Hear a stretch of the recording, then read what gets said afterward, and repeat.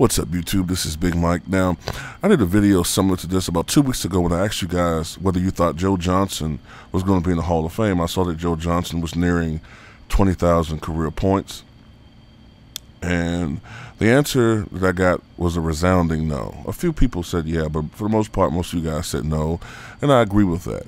Now, the candidate this time, the other guy who's nearing 20,000 career points as the season comes to a close, is Pau Gasol.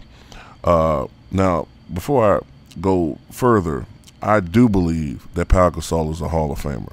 First ballot. If McGrady is a first ballot Hall of Famer, then Pau Gasol is. Okay. And I know people will be like, well, Pau was never a superstar on the level of Tracy McGrady. Yeah.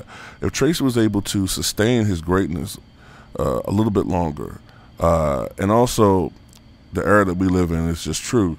If McGrady was to have more postseason success, then McGrady would be one of the all-time greats up there with Michael Jordan and Kobe Bryant. But he really isn't, in my opinion. But I have no problem with him being in the Hall of Fame, but I just don't think he's a top-tier Hall of Famer.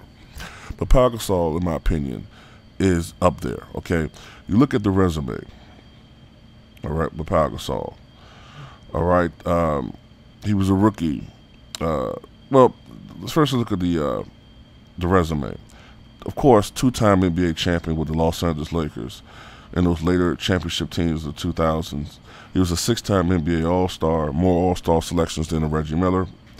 Two-time All-NBA second team, two-time All-NBA third team. He was a 2001-2002 Rookie of the Year.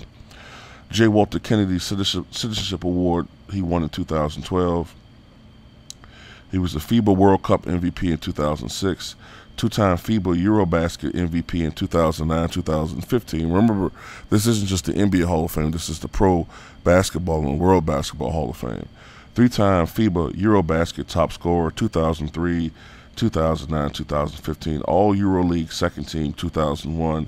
Because before he played in the NBA, he played for FC Barcelona for 3 years. Spanish Kings Cup MVP 2001, two-time Spanish League MVP 1999 and 2001, two-time FIBA Europe Player of the Year 2008-2009, two-time Mr. Europa Player of the Year 2004 and 2009, and four-time Euroscar Player of the Year 2008, 2010, and 2015.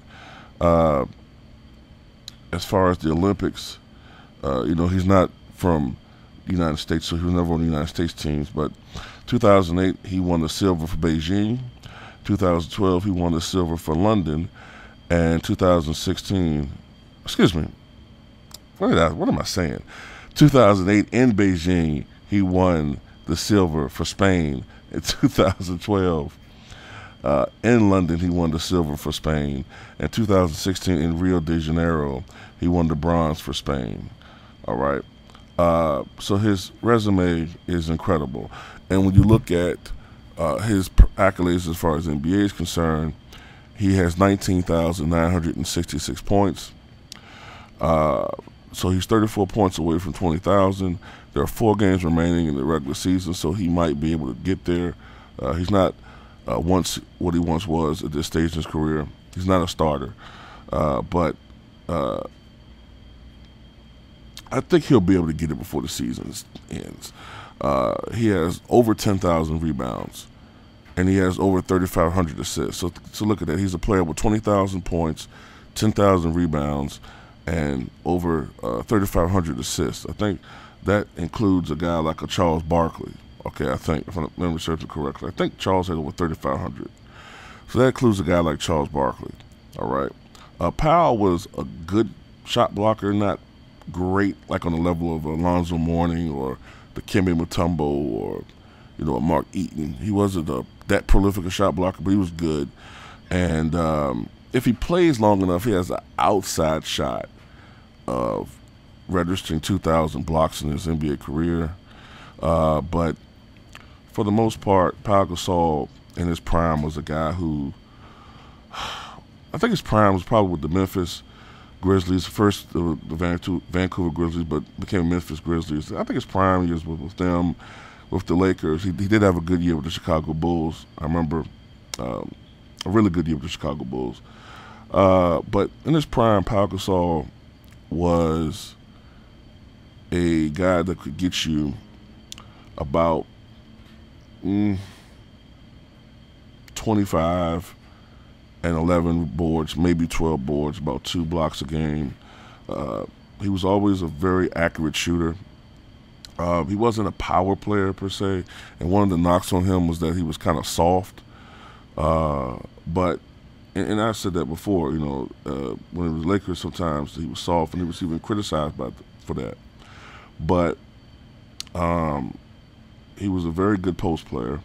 He was also, to me, he was better facing the basket than he was in the post, although he could score in the post.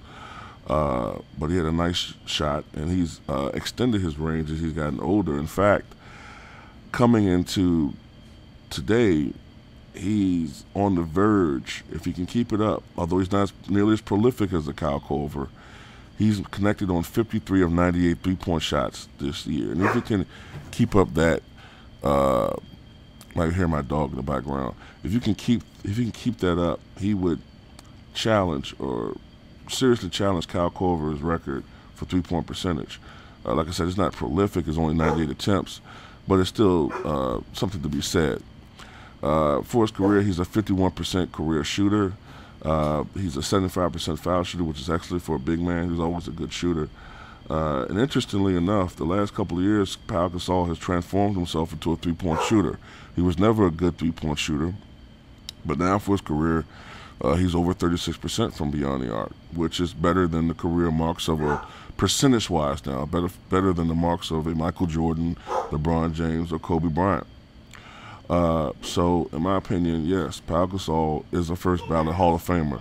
I'm trying to think of everything else I want to say about Pau. I think in the playoffs, he was big for the Lakers. They wouldn't have won those titles without his contribution. But tell me what you guys think.